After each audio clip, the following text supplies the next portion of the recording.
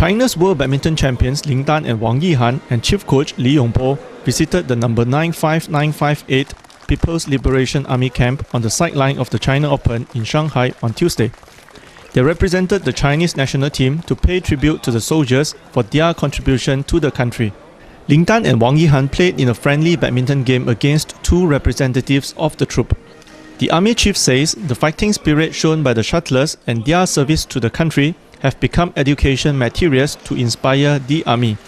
Lin Dan, who is a soldier himself and representative of the PLA badminton team, says he is proud whenever he sees the armed force in their uniform.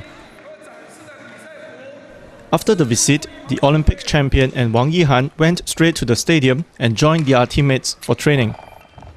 Lin Dan opens his campaign on Wednesday against compatriot Bao Chunlai, while Wang Yihan will face Korea's Bae Seong-hee. From Shanghai, Chow How Ban, The Star, Malaysia.